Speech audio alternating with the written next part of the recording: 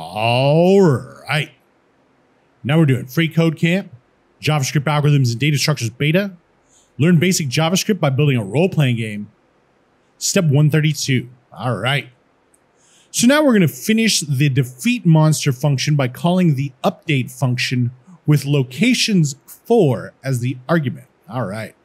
So let's drop update with locations at 4 as the argument. Put a semicolon there, and let's go check out locations at 4. I already saw, so I already know, but we have 0, 1, 2, 3, and we haven't made 4 yet, so we're going to probably do that in the next one. I wonder what it's going to be. We'll see when we check the code. Looks good, and submit it. And submit it. There we go.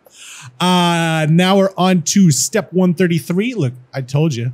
Step 133, and we'll see you next time.